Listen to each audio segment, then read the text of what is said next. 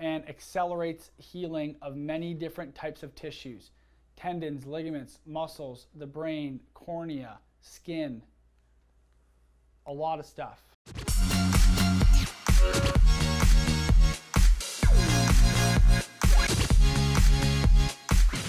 All right, so the keynotes that I want to hit on for BPC 157.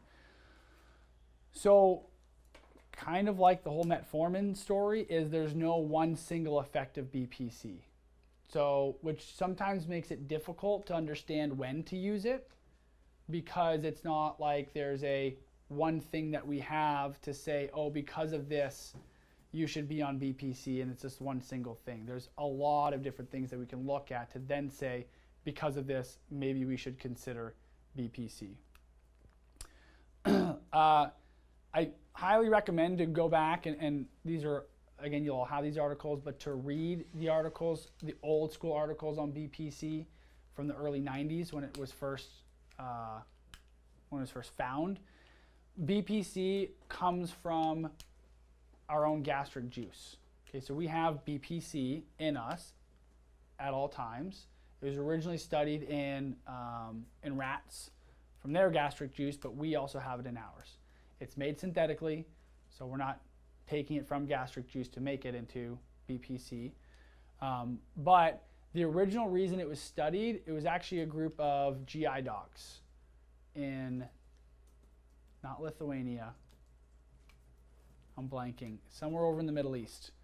They were looking at this, and what they were looking for was, they were looking for a compound that what they termed as a mediator of cytoprotection. Basically, they were looking into what are different things that we naturally have in our body that allow our cells to respond to a physical stress and bounce back from that physical stress. And one of the things they stumbled upon was BPC 157. Okay? The nice thing about it coming from gastric juice is it's stable in gastric juice. So you can take it orally. It doesn't have to be an injection. In terms of, because it's always, I don't know why this one, but gets asked frequently, is toxic side effects from dosing. In the rat studies, the LD50 was higher than 2,000 milligrams per kilogram, which when you do the correct math to change that into human dosing, that for an 80 kilo individual, that's a dose of greater than 125 grams. I know. We're taking like 500 micrograms. Okay? So really, really safe to take. The worst thing that'll happen if you take BPC is nothing will happen and you spent money. Okay? I don't think there's any documented. Actually, I will say this. There is some side effects that have been reported on increased growth of ganglion cysts with BPC, but that was that was through forums and through non-pharmaceutical, like not through a compounding pharmacy BPC. So I don't think that was an effect of BPC. This ganglion cyst actually started after one time I did BPC about 4 or 5 years ago. 4 years ago. But I don't think it was from BPC. I think it was more of a compounding issue.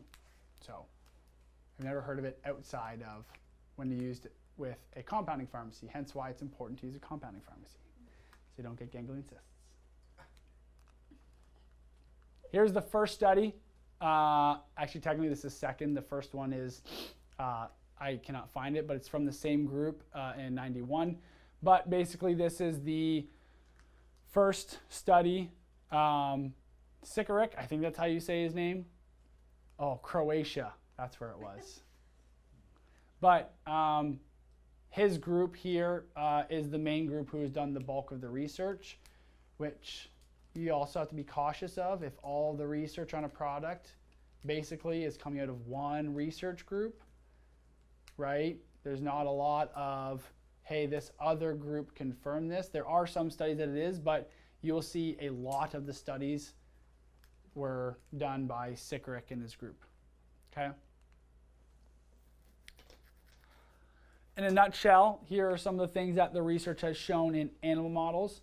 So in Croatia, I believe it was like 2003 or 2006, but they actually started a clinical trial for BPC for Crohn's disease. I don't know if it was ever finished because I cannot find it.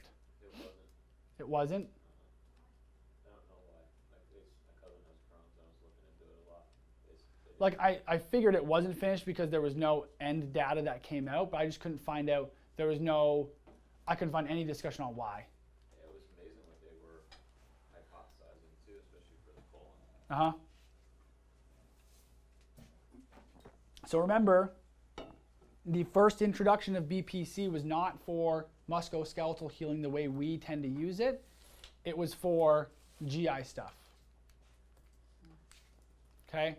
So it's found to be an anti-inflammatory, immunomodulatory. It regulates the nitric oxide system, upregulates growth hormone receptors in tendon cells, and accelerates healing of many different types of tissues.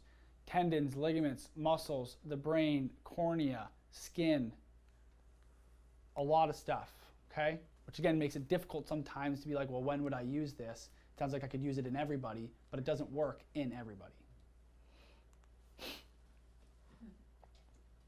I already had that slide.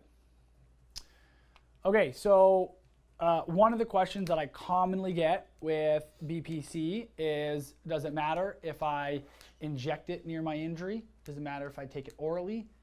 Does it matter if I do it intravenously? Does it matter if I do it topically? Because you can do it in all four ways, okay? I'll talk about what the research shows, and then I'll talk about clinical experience, what I've seen, okay? So this study here looked at ligament healing in a rat with BPC 157. They gave it either orally in the drinking water, they gave it intraperitoneally, which we equivalent to giving it IV, and they gave it locally. And I should say IV or sub-Q in reality, or they gave it locally, so topically over the ligament, okay? The gist of this is that all of them improved healing in their ligament injury, but there was not major differences between each group. So orally, in this study, did not have a major difference from injectable, which did not have a major difference from topical. Clinically, sometimes that's the case, sometimes that's not the case.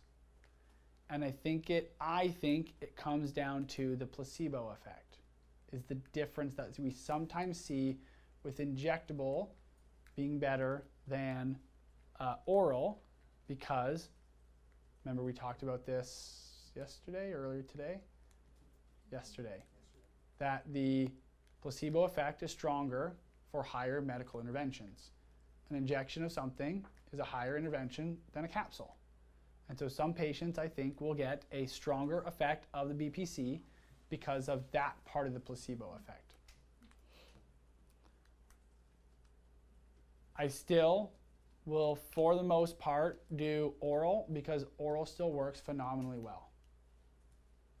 And it's just easier for most patients to do oral than injectable, especially if they're needle adverse, okay? Except they give it to themselves once a day.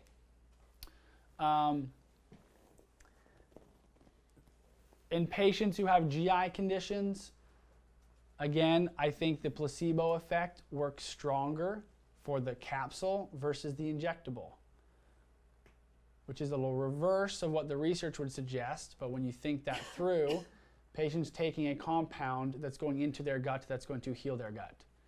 So to them, it might be a more local thing, and they seem to do better that way. At the end of the day, what I say is it really doesn't matter which way do you want to do it. Would you prefer injectable or would you prefer oral? And let the patient decide. I had an interesting experience post-surgically with a wound.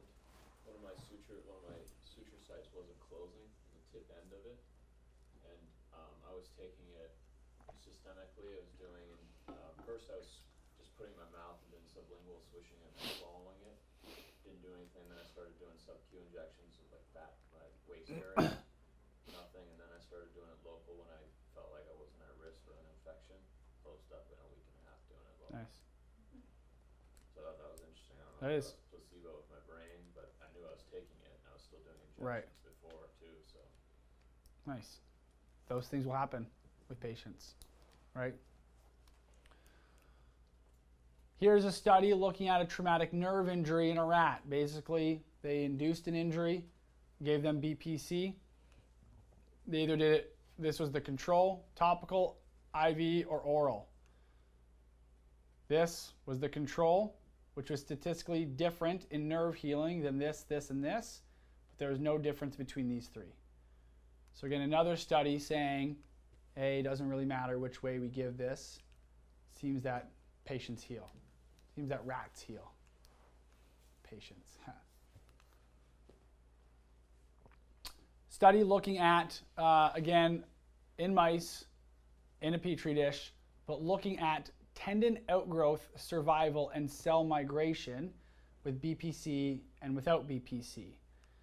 And you can see here that there was greater amounts of tendon outgrowth in the petri dish that had BPC versus not having BPC.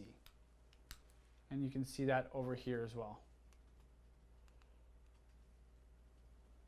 So, before we get into dosing, there's not a lot of research in, because again, there's basically no human research, unfortunately. In rat research, there's not a lot of chronic injury research. So there's not a lot of, hey, we injured this rat and we left it for half its life injured and then we started BPC and what happens. It's more of a, we introduce an injury and then give BPC. So where do you think this might come into play clinically in our practice?